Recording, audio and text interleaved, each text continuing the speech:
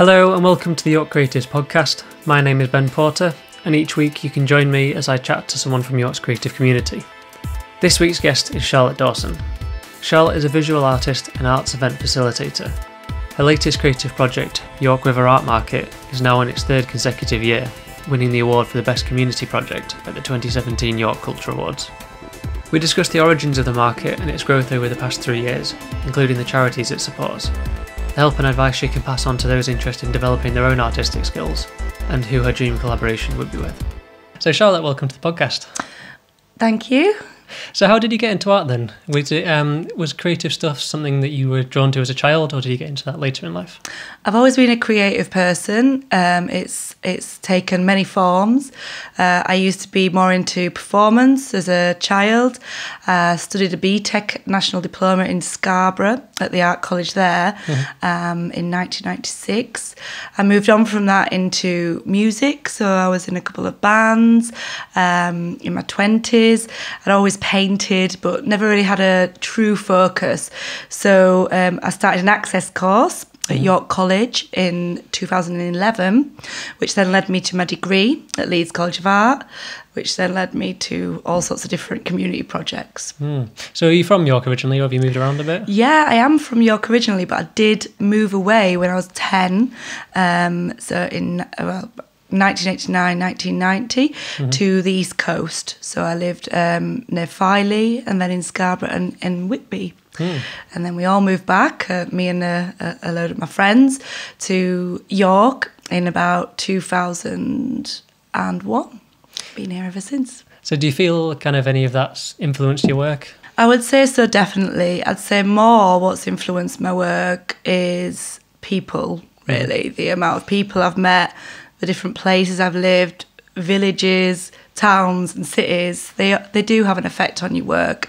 And I think mainly it's the facilitator in me that it's had an effect on, because I've become really interested in people and communities and groups of people. Do you have any other kind of early experiences that you feel has shaped the way you work? I think that the type of person that I am has shaped my work. So I'm an elder sister. I've got quite a lot of younger siblings. Okay, me too. Yeah. So I kind of became like a bit of a, without being bigsy, a bit of a leader, a bit of a spokesperson. Yeah. And that kind of fed through into my community in the village I lived in. So we'd have lots of children coming from different cities to the village, and I'd be like introducing them and you know, we'd make dens and we'd make these communities. And that's really fed through. It's something that's always stayed with me, really, this kind of want to sort of be around people and make things happen with different people. Yeah, it's interesting you say that, because it's sort of something that's always been in the back of my mind, but I've never really kind of given much thought to. I've always kind of been aware that, because I've got 4 younger brothers, like often they would ask me like, oh, how does this work, or this kind of thing, and like, you don't want to say I don't know, so it's like, oh, well, let's find out. And then before you know it, you're kind of opening up a computer or doing something weird like that. Yeah, you definitely, you've got to have the know-how as an elder. So tell me about the process of when you've got an idea and you want to bring it to life. What's your kind of, do you have any go-to things that you do, or is each project different? Well, I do a lot of things. I'm quite multidisciplined, so I'll do my own artwork, jewellery, and I'll facilitate. Facilitating often starts from sitting around with a group of people, maybe at the Golden Ball, and discussing and getting angry and getting passionate about something that we feel that should happen, that could happen, and making it happen, really, from that seed. So again, people, communication is what normally spans things off for me. So tell me about a recent project then. So my most recent project is the York River Art Market. It's coming into its 3rd consecutive year now, and that is, we're award-winning now. We're running this summer by the river, Dame Judi Dench Walk, for 10 dates this year. So nice. It's a bit of a whopper, and there's a lot to do. Yeah. So is it just you organising it, or do you have help from other people? Initially, yeah, it was just me, and that was okay. But obviously, I was balancing everything. So perhaps advertising wasn't getting as much attention as it could do, and etc. You know what it's like organising things. There's a lot to do. So I do have help this year from a good friend of mine, Kate Fenton, who's organising all the admin and social media, which is brilliant. That's good. Yeah. So where did the idea come from then? Were you just walking along there and you thought, this place really needs some art, or did it come along some other way? Well, actually, it came through a woman called Sophie Jewett, who runs the Yacht Cocoa House. Okay. I was working with her for 4 years, and she, the whole time, supported me throughout my college and my university by allowing me to have the hours of work that was suitable. And she'd been speaking to a gentleman at the council who'd suggested someone had said to him that space should be used, but they had no idea. So she threw it to me, and I suggested an art market, and that's how it happened. Went from there. And you do a lot of work supporting charities, is that right? Well, I always think that if you're going to facilitate something, the point of it is to help as many people as you can. And so because I've got help this year, it's much more concentrated, and I've been able to specifically reach out to charities that mean something to me. We have helped charities last year, Converge, who are a group that help adults with mental health problems through the arts. They were on board with us last year. And also Mary Patisserie, can't say her name, sorry Mary. She brought her adults with autism group, who were amazing and shared the river with us. This year we have selected Ireland, the mentoring scheme for young vulnerable children, to be our chosen charity. And we've also got another 3 charities on board as well. So what can people see then if somebody's never been along, if they come in for the first time? Is it just painting, or is there lots of other stuff? Yeah, you can see jewellery, ceramics, photography. We've got live music. There's a children's area this year. We've got, you name it, it would be there. And it's people that make original art, established and emerging artists. So what are the dates? So the dates, 10 dates, as I said, all Saturdays from July the 7th to the 1st of September. There's one Sunday, that's the 26th of August, that's a bank holiday. So other than that, all Saturdays, so yeah. So what else have you got planned for 2018 then, either for the market or personally in your personal work? Well, the market's, I'm feeling really the roots of the market are really strengthening, and I'm really much more confident about that. So there's that, but also personally I'm doing a PGC at the moment. So I'm teaching art and design at York College. So I'm really, really enjoying that challenge. Again, it's about community and about bringing access to art, essentially. I'm also doing my own work. I'm part of a joint exhibition at the moment at the Golden Ball, with a collective that I started a long time ago called the Open Art York Collective. And I hope to get back on to my jewellery as well, which I'm really missing. So if there's somebody who's watching who's perhaps interested in art but doesn't quite want to commit to doing, a full course or for paying for kind of art education, what are some resources or maybe groups or people you'd recommend they look up? I'd really recommend, I'm a firm believer in contacting people and networking and not being, I know it's not easy, so I don't want to say not being shy, because it's easy to be shy, but Facebook's a really good source. Your page, your creatives. So there's always access on Facebook and all these artist groups where you can find information about groups that are going on in York. There's lots of our artists at the art market that run their own workshops, so there's local workshops going on that are vary in price, so there's something for everybody out there. York is a really small place once you tap into the creative scene. It's very easy to get established, and therefore it is easy to access it once you start to look for it. So just go out and do it. Be creative.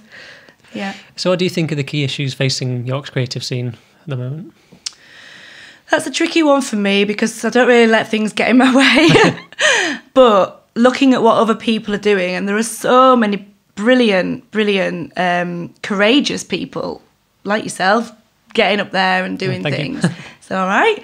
And basically, the issues for me that I see a lot are, I have seen in past, that people get really concentrated on their own projects and perhaps don't realise the importance of making a bridge with somebody else to strengthen that project. I've heard a few negative comments like, there's so much going on in York, there's so much that, I can't go to this because of this.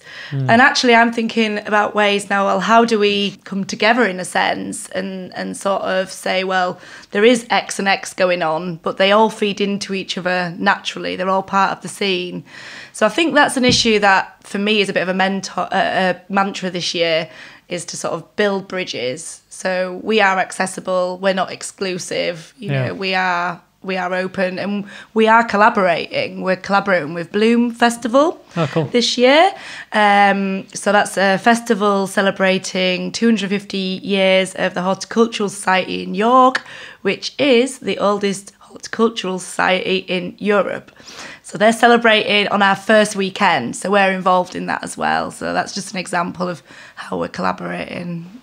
One example of how we're collaborating. Yeah, collaboration is such a big thing, particularly, obviously across everywhere, but particularly for creative people. Yeah. Because it's so easy to kind of drive yourself mad if you have an idea and you kind of can't get it done. But if you start bouncing things off other people and they put bits in, stir it up, you'll get something completely new.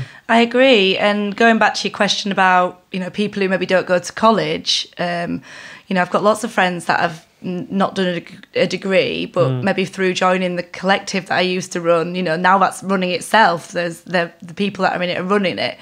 So just starting little things off that potentially you can leave and they can carry on, but you don't know how many people that's going to really inspire to get out and do their own thing. So you don't really need to go to college, but the essence is kind of networking and making them connections, because you just get so many brilliant ideas because people are full of them. So who would be the person that you'd love to collaborate with if you could collaborate with anybody? Oh, if I could collaborate with anybody, well, I'd really love to build more bridges with the Super Joe Gardner, which we are starting really. His social vision charity is sort of making waves to open doors for people, and actually sort of tackling them issues that we were just talking about. They're helping to build bridges and to open people's eyes to funding that's going on in the city that you might not know about. So I'd love to do more collaboration with him. He has done a piece on us for Social Vision. But there's so many interesting people. We would just love to welcome people to the river, really, and see what happens. On a personal level, I'd love to be making more of my own art and using the wonderful galleries that we've got in York and aiming to have my work in some more of them. So what's inspiring you at the moment? What are you reading? Do you listen to podcasts? Do you watch YouTube videos? Things like that? Yeah, well, for a while I've been really inspired by teaching podcasts. Okay. So I have actually been listening to a lot of sort of teachery podcasts that have been inspiring me to kind of think for the bigger picture, really, about how we sort of tackle teaching and access, and how we access education and arts, which is a big passion. Cool. So we're down to my last question, but before I ask that, is there anything you'd like me to ask about that I've not talked about yet? No, I mean, it'd be good to let you know that we are our other charities that are coming this year to the art market are Martin House, who are a hospice care for young children, and then we've got the Accessible Arts and Media that are York based. They're giving access to arts to all sorts of different people from different backgrounds, and then we've got Blueberry Academy hopefully coming on board, who do amazing things in the city as well. So it'd be good for people to know that they're going to be there and that they can support these charities and help them, you know, because they do amazing work. Okay. So if people want to see more of your work, where can they go to see that? If you want to see more of my work that isn't the River Art Market, then you can go to the Golden Ball. There's an exhibition on there for the next 2 weeks. It's part of Open Art York Collective, and I've got like 4 pieces of work there. And that's that for the moment with my own work whilst I'm doing the PGCE. But hopefully there'll be more out by the summer. I can spread my creative wings. Cool. Yeah, well, we'll put links to all the River Art Market and that kind of stuff great. so people can click through. Yeah. And if people want to get in touch, what's the best way for them to do that? The best way to get in touch regards the River Art Market is via our Facebook page, because then our email's on there. So you can do that. And Kate will respond. She'll send you any information that you might need. Perfect. Okay. Yeah, well, thanks for being on the podcast. Thank you for having me.